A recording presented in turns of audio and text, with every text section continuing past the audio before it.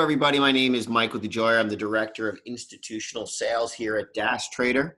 I'm going to be doing a video today where we're going to create a layout for the Dash Trader Pro platform. First thing I'd like to say is, did you notice these two little windows popped up? These are from our Trade Signal software. It's part of the Dash platform. It's an additional add-on that basically gives you trading ideas. And I'm just going to spread out this window a little bit more so that you could see the kind of trading ideas. This is a pre-configured trading idea that gives you the ability to identify stocks that are uptrending or downtrending. Now, I set this up to be a downtrend list on the 5-minute chart. And as you can see, it gave me a whole bunch of stock ideas and trading ideas for the day. This one here is the uptrend list. So that's looking for uptrending stocks on the 5-minute basis. There will be a future upcoming video where I will explain the configuring of this very, very powerful trading tool called the Trade Signal Generator. So I'm just going to put this over here to the side so it doesn't take up too much of my screen space.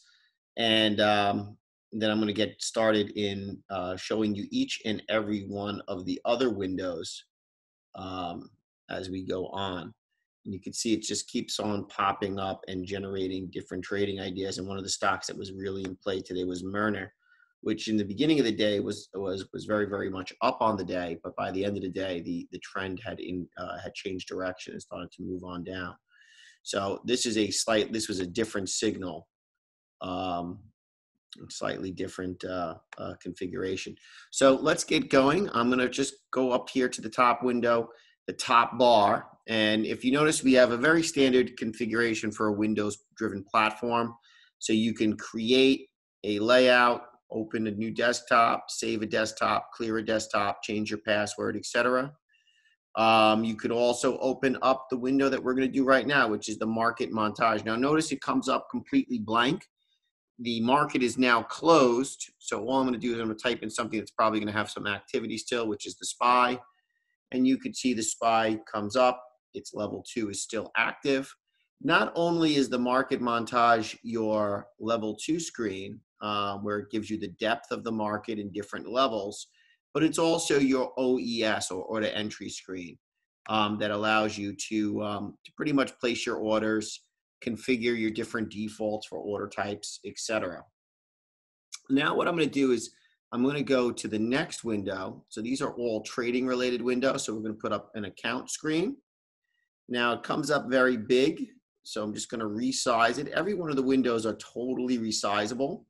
So you can always just kind of grab them at the end of the screen and then shrink them up to the size that works best on your monitor or your setup or your layout. Now you could also choose, and the way you do this is just by clicking at the top. Okay, so you could say no title bar if you want to save space. Always on top if you don't want it to disappear when another window pops up like this window just did. Or you could display all in tabs. Okay, it's another way for you to configure the data and save some screen space. But for right now, I'm just going to cancel. I'm going to close this down, and I'm going to move my level 2 screen or my market montage down to the bottom. I'm going to move it down here, and I'm going to move my account window up here. And it doesn't need to be that big. It doesn't need to take up that much space. So I'm just going to make it very similar to my market montage. I don't need to know all this data, like how many shares I did. I just need to know my account equity and my buying power. So I'm going to leave it right there. And if you notice, it says BP is buying power, equity, realized and unrealized. That's my P&L for the day. Sometimes you may even want to cover that up if you don't want to know the details and you want to just trade according to your trading plan. So I'm going to leave it right here at BP. And I'm going to go to trade. So I got accounts, positions.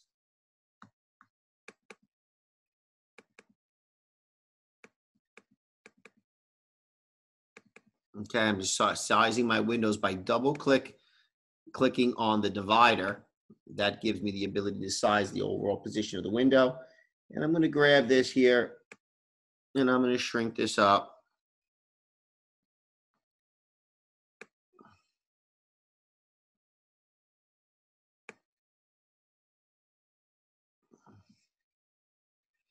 And I'm going to shrink it up as well, because this will show me my P&L on a per position basis during the course of the trading day. I'm going to make my unrealized a little bit bigger. I don't need to know the bid and the ask. I'm going to shrink this up just so it's the same size. Okay, so I'm going to keep on going. So I did my montage, my accounts, my position window. And then this is with closed positions. So if you want to see your closed positions with their P&L and the open positions, you could have just an open positions window. So I'm going to put it on here just for sake of us keeping track of all of our data in one place. I'm going to shrink this up as well. Notice the font size is different because you can really configure the change of your the size of your fonts and change it on a window by window basis. Each window can have a different font size if you wanted to do that. So it's very, very customizable. And again, to size the individual columns, you just double click on them and then it fills the entire column. And if you want to grab a column, you could also move the columns around.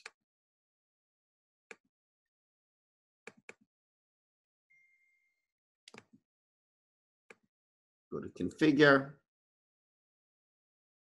I'm going to move shares. I'm going to move that down. And I'm going to hit OK. And now what I've done is I've moved my shares window all the way to the end. Okay, just to keep it, you know, I don't know why you'd want to do it, but just to show you how to do it. Okay, so let's continue with the trade window. We got positions, so let's see our orders window.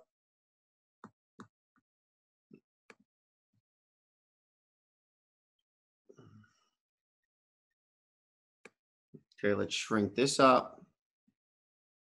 And what I'm going to do is I'm just going to use the window above it to measure the size of this so that it's all equal and relatively the same size. Okay, so we got our account window, our positions window, our other positions window, and our orders window. Okay, and there you have it. Okay, trade window, positions, short list. Okay, this is how many, whatever your trade activity was, your short list, your triggered orders. You got a whole bunch of other options in here like reports. Some of these things are not on the standard software. This is a manager version.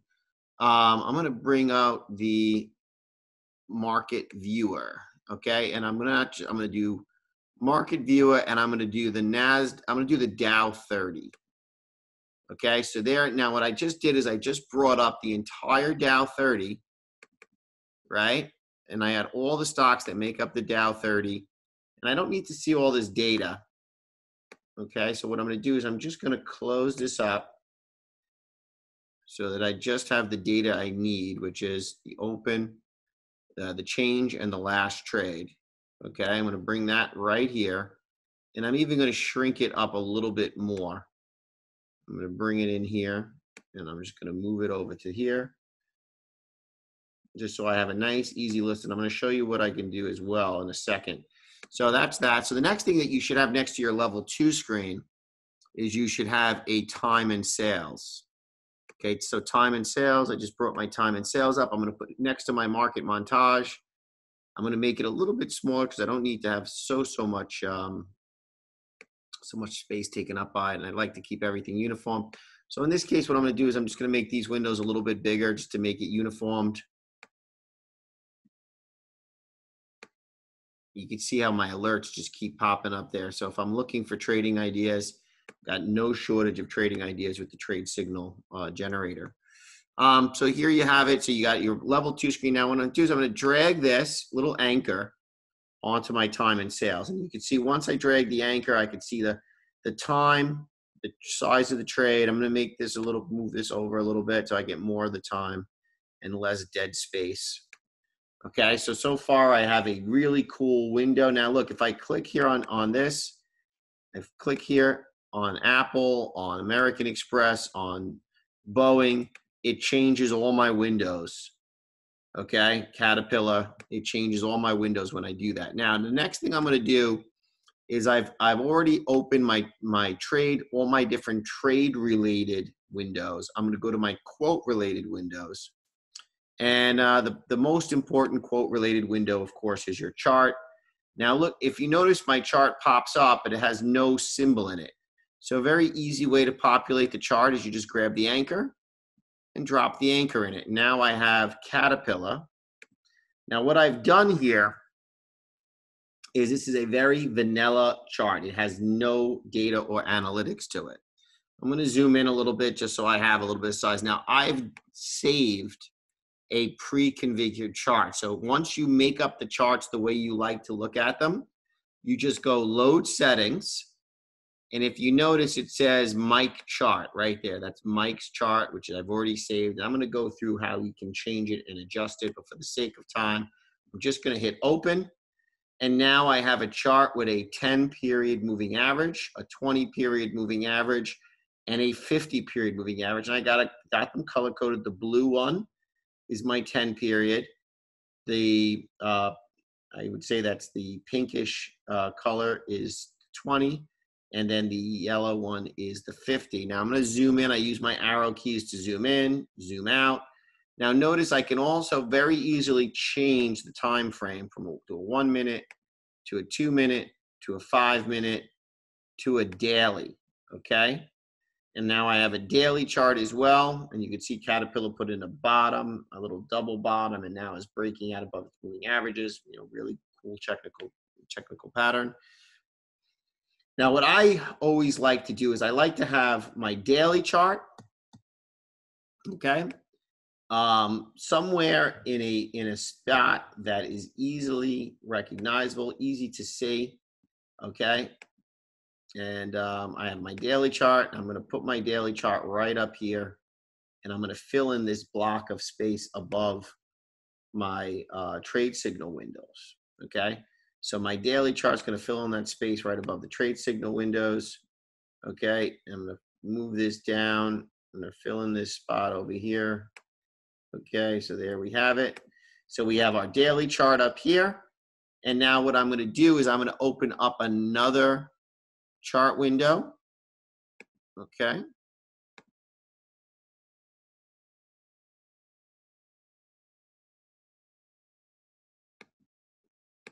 Okay, I'm gonna just bring this again, same thing I did before. I'm gonna drag my arrow, okay? And then I'm gonna right click and go to load settings and bring up the Mike chart.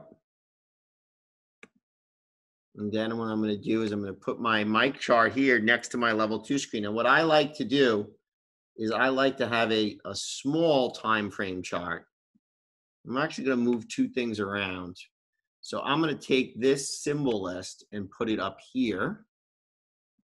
And then I'm going to put this chart right next to my level 2 screen, filling in this spot on my screen so that I have next to my smallest trades that have not yet happened, my bids and my offers, the trades that did happen, my time and sales, right? Those are executed trades in your time and sales.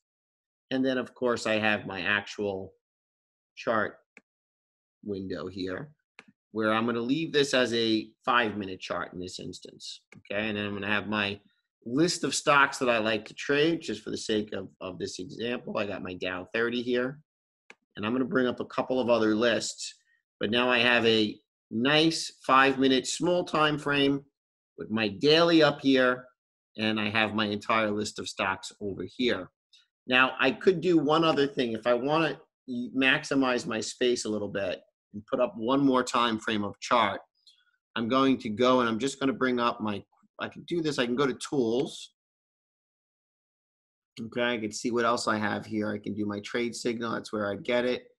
I can put my market clock on here, which is never a bad thing to have somewhere on the screen just because you want to be able to access it easily. So look, if I want to find a nice spot for my market clock, okay, I could just basically put it in up here.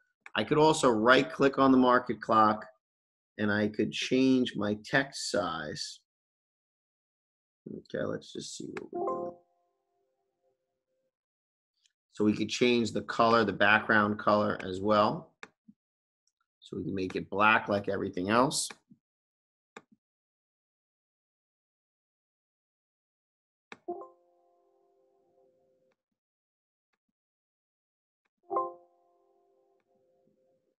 Make the text color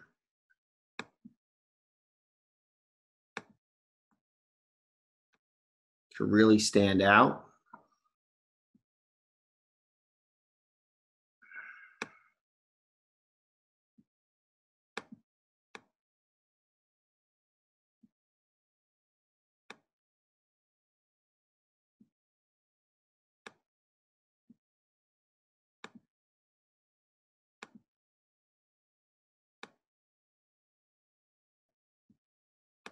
Okay, so we got our text color in there. So then the last thing I'm going to do is I'm just going to go back one more time, bring up a chart.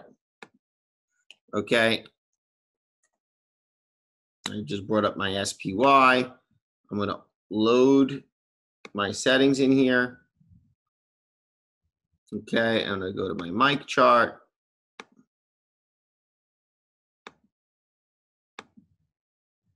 Okay, and on my mic chart, I'm going to put this into the 15-minute. Now you will change your time frames during the trading day. Okay, so you're not always going to be looking, at the 1 minute or the 5 minute. And I'm going to show you the way we like to do that as traders. We like to have the smaller time frames closer to our OES. Okay, I'm just going to fill in this blank right here. And I like to utilize my entire screen. So I have no dead space on my screen as well. So I'm going to just fill in this spot right here. Okay, so now I have my full screen, my entire screen filled up. I'm going to use my anchor to make sure that this is all connected. All right, so now I'm looking at, so if I want to look at the 1 minute in the very early morning, I have my 1 minute. Maybe I can change this to the 5 minute. And then I have my daily here, or maybe I want to use my 15-minute here. And as the day goes on, I switch it to my daily, switch this to my 15-minute, and I switch this to my 5 minute or even my 2 minute, whichever one works best. Now, what I want to show you is if I want to go through a bunch of stocks real quick, I got Apple, right? I can also use my arrow keys to kind of tab through this. Okay, so I can go through a bunch of stocks real fast. And this, I just use the Dow 30 and it changes all my time frame windows. Even if I wanted to go and look at some of these alerts that are popping up, okay, I can go through those, or I can just close the window down. Okay, now when you're done with doing all this hard work, the one thing that is the most important thing for you to do is to just go to File and then Save Desktop. And in this case, what I'm going to do is I'm going to call this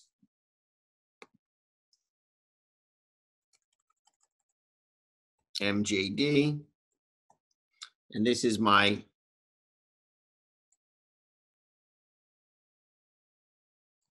side screen. Okay, MJD side screen 1. Okay, and I'm just going to hit save. And now what I did is I created a very nice trading layout for my side screen. And this is my portable one monitor, one extra monitor on my laptop portable side screen. And you should always if you notice some of the other things that I have in here, I have, if I go to open desktop, I'm not going to actually open the desktop, but I also have Mike's big screen, MJD layout 1, MJD dark, dark desktop, side screen, MJD trade, big screen. I have big screen because what it is it's a television that I use as an extra monitor when I'm in a certain office. So I've made a lot of different layouts for different screens and different screen configurations, and it's a good idea to always do that. So hopefully you found this basic layout session helpful. And I am going to go through all the different chart functionality. I'm going to go through the level 2 functionality. I'm going to go through all the different features and functions of the DAS Trader Pro platform in the upcoming series. And you guys will be able to find those future educational videos. They'll be posted each and every week. I look forward to you giving me comments, questions, and obviously, anything that you want me to cover, you can certainly let me know. Just email me at mike@dastrader.com. That's again, MIKE at DASTRADER.com. And I look forward to hearing from you, and I wish you all the best in your trading. Have a great day.